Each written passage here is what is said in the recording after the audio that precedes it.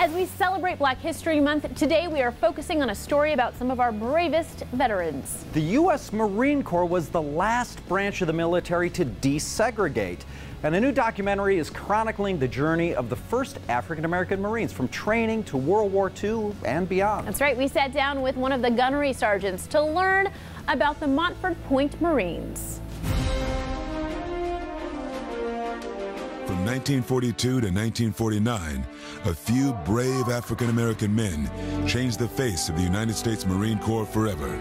Named after their first camp, the Montford Point Marines were trailblazers. Starting on 1 June 1942, blacks were finally allowed to sign up to be recruited for the Marine Corps. Retired Master Gunnery Sergeant Joe Geter of the U.S. Marine Corps shares the valuable history of our first African-American Marines, starting with the training. Montford Point Camp was a segregated camp.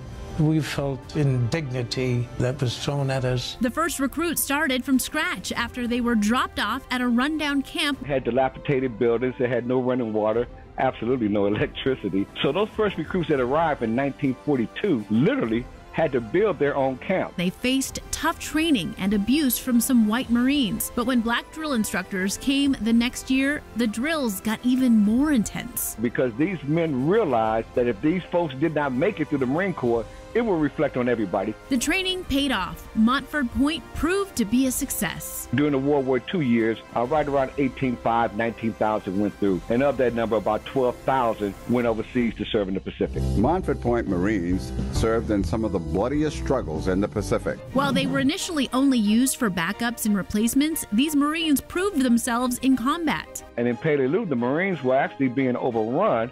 And it was the black Marines that came up and brought their wounded back and brought ammo and supplies up to the front. Some of these white Marines called the black Marines the Black Angels. Gunnery Sergeant Geter says their performance in World War II cemented their legacy of loyalty and courage. They laid down the history on how to conduct yourself under difficult circumstances. Today, the House of Representatives will pass a resolution giving these Marines their long overdue recognition. In 2011, Congress unanimously passed a bill honoring the Montford Point Marines with a Congressional Gold Medal. And we identified over 400 living original Montford Pointers that were able to travel to D.C. on June 27, 2012, where we received collectively the Congressional Gold Medal at Emancipation Hall in the U.S. Capitol.